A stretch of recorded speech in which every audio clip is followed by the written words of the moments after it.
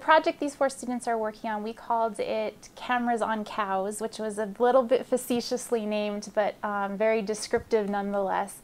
The idea is for the students to design a sensor system that can actually go on a cow to track where they are, and in particular has a camera on it to look at, to take an image of the vegetation that the cow is eating. Raramuri Criollo, which is a biotype that's pretty rare. It's originated in northern Africa, and it came over with the Spaniards in the 1500s into central Mexico, and then it's kind of went through this process of natural selection for 500 years or so, and then kind of gradually died out. And so about 10 years ago, one of my colleagues went down to the Copper Canyon in Mexico and rounded up a few of these animals that still existed and brought them up into the Jornada for us to develop a research herd. And the idea being that these are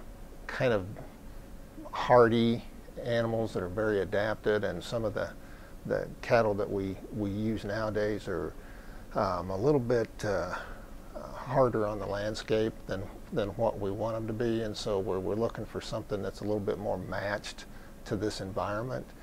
Yeah, we took the students out to Jornada Experimental Range, the headquarters.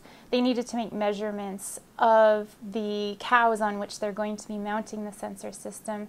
In particular, they needed things like the circumference of the neck, distance from where the sensor system is going to be on the neck to the ground or the vegetation that the cows are eating, and also to kind of get just a general overall sense of, you know, in the field, how is the sensor system going to operate? What might be blocking the camera, you know, when we're looking at it? If it turns out that they're a better fit, producers and ranchers might be able to have another option. It's hard to say if there's going to be any advantages to them or not, but that's what we hope, is that it might give producers some more flexibility.